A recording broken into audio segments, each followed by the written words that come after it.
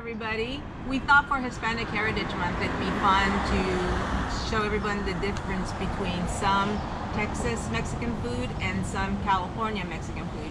Today I'm here in my hometown of La Puente, California at Cortez Brothers Mexican Food, where we're gonna try breakfast burrito. In Texas, breakfast tacos are the big thing. Here in California, it's breakfast burritos. So here is the machaca breakfast burrito. My husband and I are sharing it, and that's why it looks small, but it's twice the size of this. Notice it has the machaca inside, which is shredded beef and egg, beans and cheese. Now go ahead and take a bite.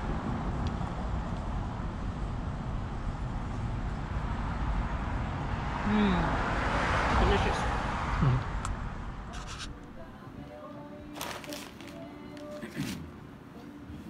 Good morning, my name is Orlando and I'm the Business and Guns Manager at Villa Finale. Today, we're going to look at some breakfast tacos. I know my coworker Sylvia from California had a breakfast burrito, but here in Texas, tacos are more popular. So let's see what we got. Got the salsa for sure. We got 3 different kinds today. So let's check it out. A traditional breakfast taco is a potato and egg. So here you see some potato and egg taco. Sausage and egg. And one of my favorites is chorizo and bean. So let's go with the potato and egg right now. Need some salsa on that.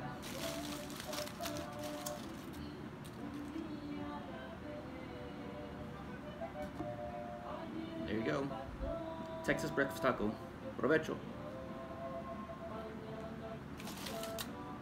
That's the good stuff. So another popular thing here in California are Baja style fish tacos, and we are still in La Puente, California, at my favorite place to buy Baja style fish tacos here at El Taconazo on Valley Boulevard.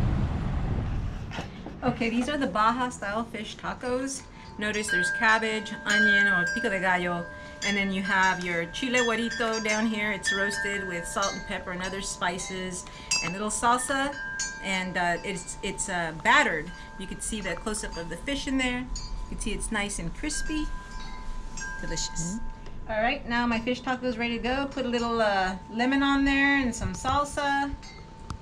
First bite.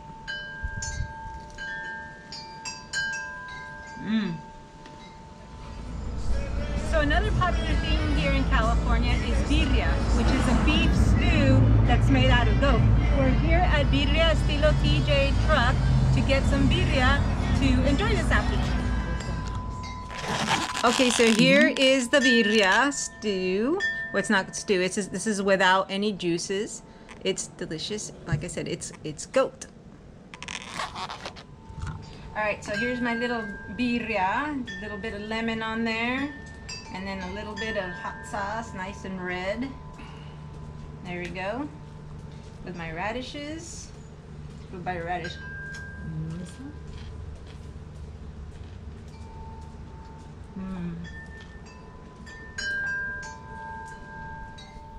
Hello, it's Orlando again, the Business Guide Manager of Villa Finale, and today I got some barbacoa, kind of a traditional weekend thing families will get. We have some barbacoa, tamales, avocado, and also some menudo.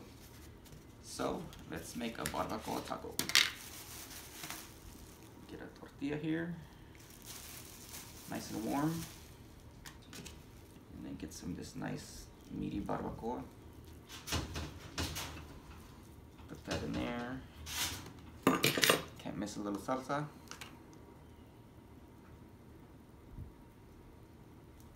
And let's enjoy.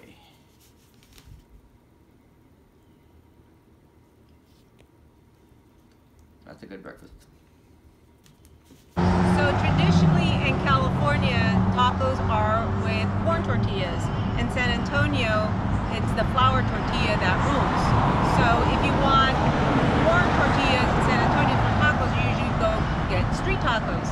Now we're standing here at Carlos Tijuana Tacos to have some tacos Tijuana style, just about 2.5 hours down at the border.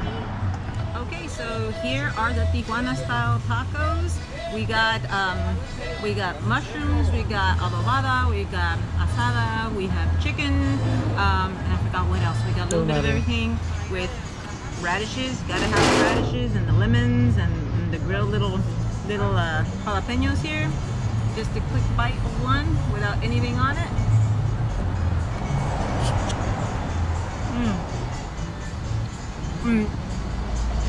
Homemade tortillas, delicious.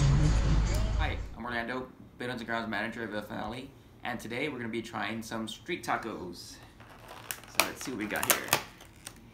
We got some asada tacos, which always come with some borracho beans. And then of course you got usually your two salsas, red and green. So let's go ahead and try some out. I'm gonna go with the green salsa. Let's see how this one goes. Just a little bit there because you never know how hot it's gonna be. Cheers.